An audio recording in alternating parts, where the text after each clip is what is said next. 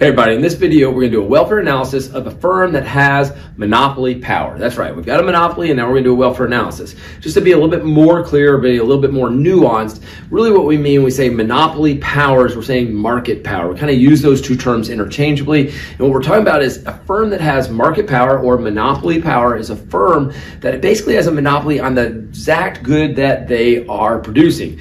Now, you could have a lot of close substitutes, and if that's the case, you've got monopolistic competition. But still, the firm is the market is the firm, even with monopolistic competition. Or you're going to have a situation that the firm has monopoly power, of course, over a good, and there's no close substitutes, and then we just call that a monopoly. Not monopolistic competition, but just a monopoly. But anyhow, what I'm doing here is I'm doing a welfare analysis for any firm that has market power or monopoly power. And that's what this graph is showing generically, okay? So the firm is the market is the firm, so this is the demand market and demand firm.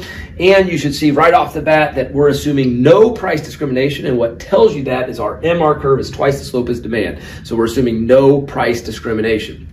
Now, with that said, we're going to go ahead and find kind of our P and Q. You can see I've actually got the Q already labeled up here. The way that, you can see I got the P also, but generally how you do that, how you find the P and Q is you need the big three curves, and these are the big three curves. MCMR, they give you output, right? So you go to MCMR, that's where they intersect. That's your output. And once you have the output, you want to go find the price. Basically what you're saying is what's the maximum the firm can charge to sell this exact level of output. What gives you that is the demand curve. So you take that Q straight up to the demand curve. So I'm going to go ahead and do that, bring that up there and draw that over. Now we've got our P and Q for our firm that has market power. Let's get to the welfare analysis. Now, I'm going to make this slightly more complicated. Don't worry, it's going to be easy. I'm going to be straightforward, but I'm going to get into a little bit of a complexity here. Hope that you like it, okay? Because it's kind of interesting. So what I'm going to start off with is producer surplus, because that's where this little interesting twist is, okay? The general way that we're going to do producer surplus is going to be actually quite straightforward. I'll get to the twist in a second. Is you're just saying, look, here's my marginal cost curve. So this is the cost of producing each one of these goods. It's being shown vertically. That's the cost. Now, what's the benefit that the firm gets by selling those goods? It's the price. We generally say the price is the benefit. And so, okay, what's the difference between the benefit that they're getting for each good? So remember, they're getting this much benefit up to the price for each good.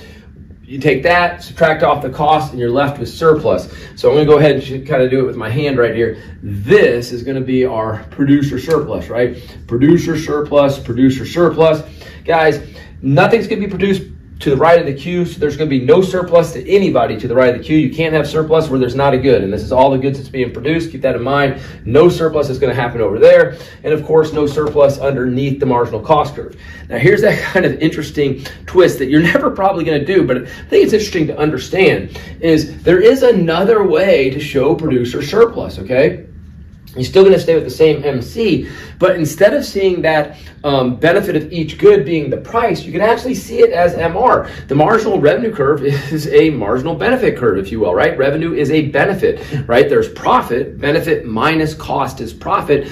Revenue minus cost is profit. Revenue is a benefit. So literally, now just take a look at this. You're never going to be asked to do this, but this right there, to the MC right there. So just like that, if you were to do that area, that would be producer surplus. And what's very interesting is this area of that is going to be exactly equal to the area of this right there. It's going to be exactly equal, okay? So you can base it off the price, which you should and probably be asked to do on an AP test or in your 101. You're going to say, hey, just look at the price as the marginal benefit to the firm. But you could identify producer surplus or find that area by focusing on the MR curve, but that will take you right up into this area. And the reason why most AP or 101 classes don't want you to do that is that makes your analysis much kind of messier because we really want to associate these two areas, hopefully you know, with consumer surplus. If you did not know that, let me kind of make sure that we understand.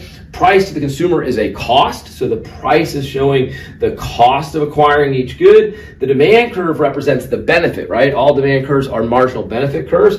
Actually, let me go ahead and put that in here. Demand is MPB. We're going to assume no externalities, so this is going to be also MSB, okay? So anyhow, the demand curve shows the benefit, the price is the cost. The difference between the two is the consumer surplus. So there's my consumer surplus, and here's my producer surplus. Again, no surplus to the right of this Q. You can't have surplus if you don't have a good produced, and all the goods that we are producing are up to right there. Now, the problem is market power is a market failure, okay? We're going to underallocate resources to production of the good. Assuming no externalities, that would make this the MSC, and I've already got this the MSB. MSC intersects MSB right there. You bring that down, okay? Q opt. That's my Q opt. We are under producing this good, okay? Underallocating resources to production of the good. And that makes this triangle, and just go ahead and write this in real quick. This is my MSB. This is my MSC. We actually want these goods to be produced, okay, to get maximum social surplus. Why? Because the societal or total benefit to society is greater than this total cost to society, or the societal cost. This right here is actually going to be our deadweight loss. Again, market power is a market failure, and that's your welfare analysis, okay? We're going to have, with no intervention, this is just a straightforward one, no price discrimination, no intervention by the government. This is what we're going to get. We're going to consumer surplus right there. Then you're going to get the producer surplus right here. No surplus to the right, so we're missing out on this potential surplus. That'd be the deadweight loss. I hope that makes sense to you. We'll see you in the next video.